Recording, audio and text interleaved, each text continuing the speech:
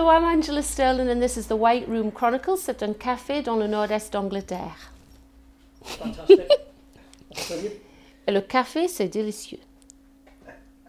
So, I'm Angela Sterling. I'm from Stanley, born and bred. Used to be called Parker. My mum and dad are over there, so if I giggle, they're going to put me off. I know they are. My dad's a complete joker.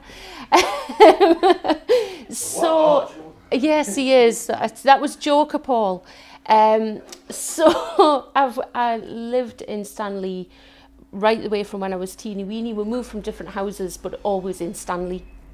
And kind of went to the local schools, everything like that. But when I left school, I don't know why this happened. I can't even remember. My mum might be able to tell you differently.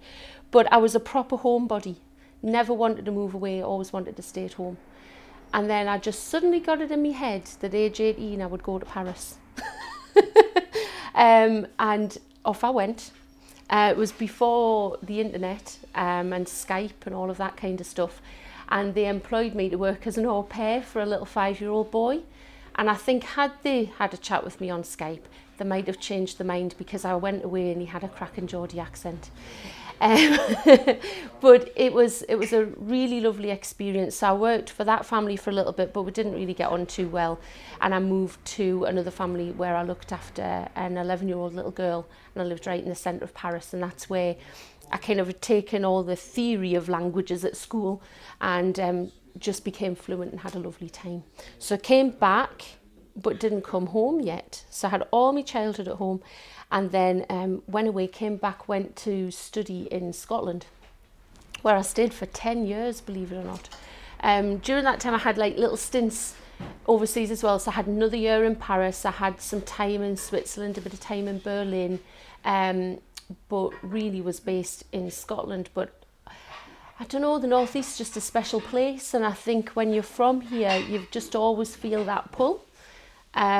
So I moved home as quick as I possibly could, basically. And I think that moving away at such a young age has done quite strange things, because I'm always dying to move on to the next adventure and see somewhere else, or maybe get a job somewhere else. I've always got itchy feet. But when I'm away, I just feel that pull for home. It's a bit odd and it's totally unsettling.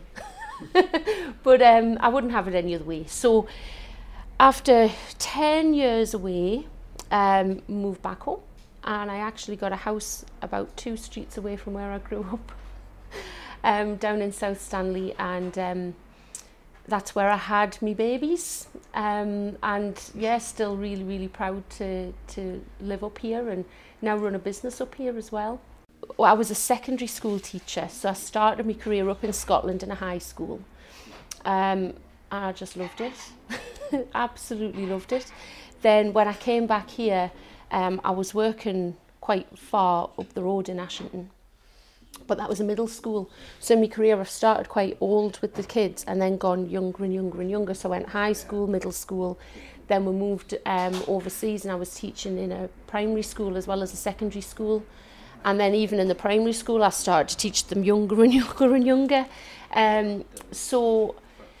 And that's kind of what prompted the business, because I had my teaching experience and expertise. I had my time as an au pair to think about when I was teaching, you know, the kids English.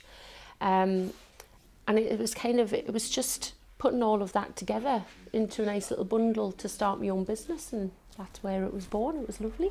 My business is Lingo Tot, and we teach kids languages. The kids can come along from birth. My youngest one was about 5 days old. I've had loads of kids come at 5 days old, so if there's anyone out there who wants to come and beat the record, I'll be delighted to speak to you.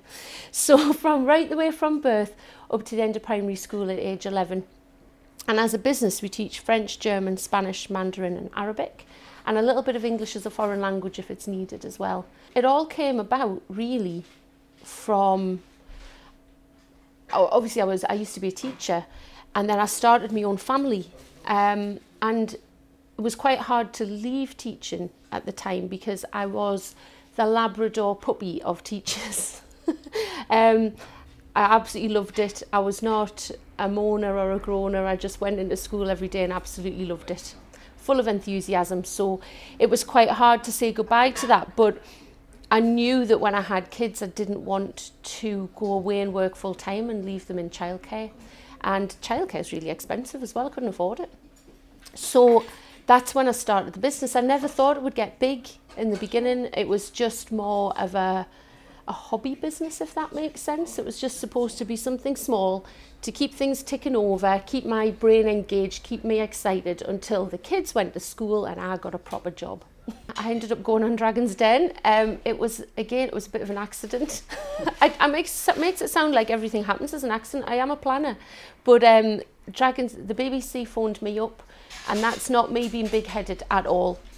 I think Dragon's Den, they run for about 14 episodes every series. They've got to have 4 entrepreneurs on each episode. So that's a lot of bums on seats that they've got to fill. So I think they ring up small businesses and encourage them to apply.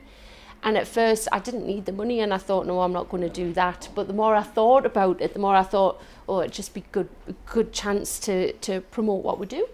What I hadn't banked on, because I knew my business inside out, I knew the numbers, I knew it would be fine. But I forgot to take into the account that I'm really, really soppy. And there was a little bit of, oh yes, you should have known that you were going to cry, Ange. So I was petrified of that going on air. Because they show you on TV for 15 minutes, but I was actually in there for well over an hour. And you're not sure how they're going to edit it. And they don't tell you if you're actually going to be on the TV till 2 weeks before the show goes out.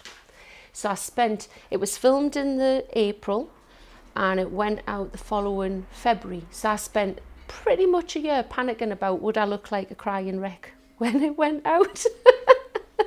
After Dragon's Den, it was really interesting. There was obviously a flurry of activity and a flurry of interest around it.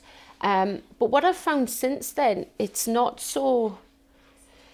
It's more that it has legitimised the business in people's minds. Even though I knew the business was solid and everything before then, it seems like the appearance on Dragon's Den has got everyone thinking, she was on Dragon's Den and good business that now. It just seems to have almost given the business a pat on the head. And so people are always interested to ask about it. It's always a good talking point. And I did go against their advice and open a business in Dubai. I love operating a business in the Northeast, and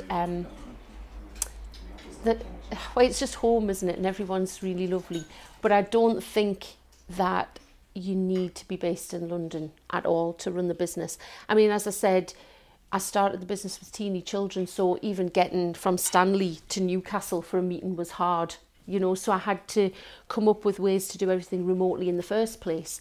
But that's actually helped the business because it means that people can be anywhere in the world and they can take on a franchise anywhere and it works because we're so set up to do everything remotely. But I'm really passionate about employing local people, using local services. So, for example, all of our suppliers are all in the Northeast and they send things out across the country. So I have this lovely little songbook and CD that we use like that. And it's dead canny, it's got all the actions in. This is when my dad should come up, really. We'll go do this, and so we teach the kids how to sing, but they have to have an action to go with the song. So they're not just listening to the music, they have to join in. So I'll do a rendition, but I think you should be over here, Dad. You've got to help us, and you just do the actions. Are you ready? Avec les mains? Right. Bonjour, bonjour, je me présente. Bonjour, bonjour, salut. Voici ma tête, voici ma tête. Bonjour, bonjour, salut. There you go. Yeah.